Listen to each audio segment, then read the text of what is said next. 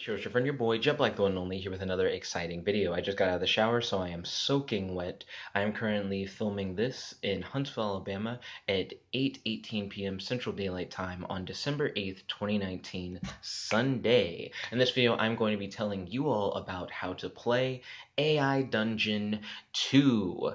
In case you guys have checked out my other video, what is AI Dungeon, and you're curious of how to play it, this video is going to tell you what you need to know in order to play the game. Really, the main thing I'm going to be doing is directing you to a link to where you can play the game because the official game is currently down.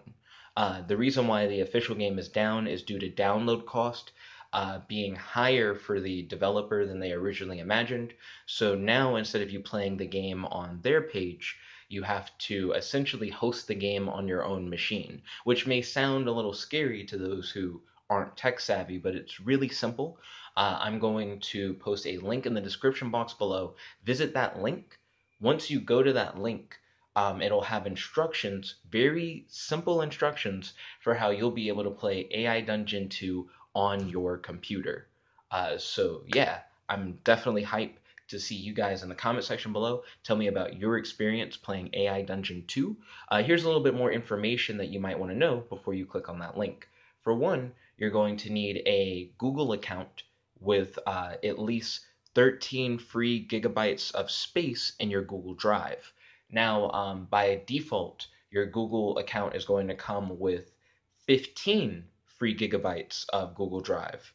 But if you've used your Google Drive for literally anything, you've probably filled up some of the space to where you don't have enough space for you to play AI Dungeon 2. Don't worry, you can always just create a new Google account to give you a full 15 gigabytes of free space.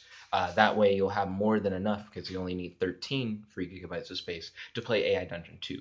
So I would highly recommend that you do create a new Google account so that you can connect that to AI Dungeon 2.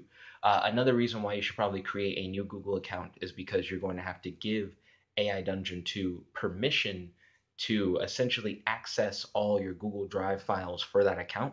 So better safe than sorry, just make a new account where the only thing in it is AI Dungeon 2. So those are my thoughts and recommendations on that. But I highly recommend that you check out AI Dungeon 2. It's a great game. Just check out that link in the description below.